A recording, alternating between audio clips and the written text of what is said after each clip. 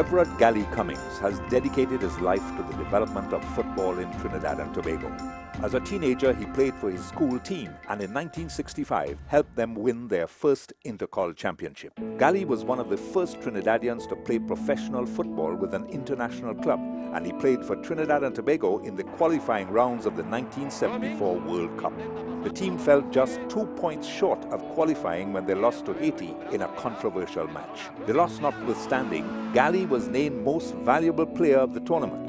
Gali Cummings was instrumental in creating a national fervor for local football, coaching and building Trinidad and Tobago's unforgettable Strike Squad World Cup campaign of 1989. An enormous sense of patriotism swept the country, inspired by the determinedly Trinidadian style of football he developed and encouraged the team to play. ¡Gol de Trinidad!